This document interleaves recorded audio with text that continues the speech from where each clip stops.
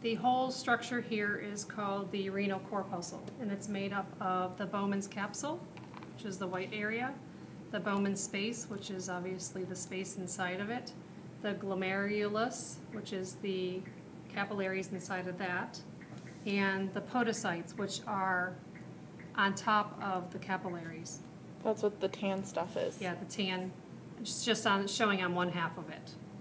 And then we've got the proximal convoluted tubule, and this right here is the distal convoluted tubule, which drains into the collecting duct, and it has a layer of cells right here called the macula densa. And then this is the afferent arteriole, and this is the efferent arteriole. And on the afferent arteriole cutaway right here is granular cells, which produce the renin.